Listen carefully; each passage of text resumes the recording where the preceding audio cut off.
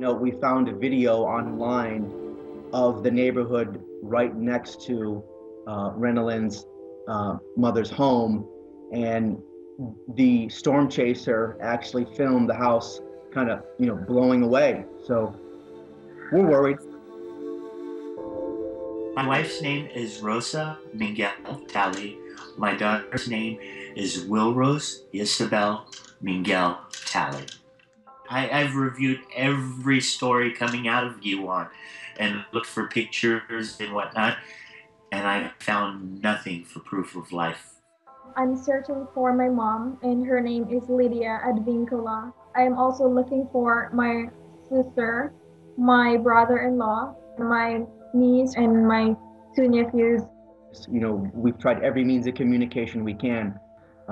Every database that we can come across, we've been looking for names that are familiar to us, and nothing yet. It is my father-in-law. He went overseas. He goes there every 6 months to visit family, to make sure everyone's okay, and then he comes back to the States. And all of his kids are very much worried about him. I'm really, really worried. She lives off of the place where it first hit, on an island outside of the main city. It's called Tabaubao.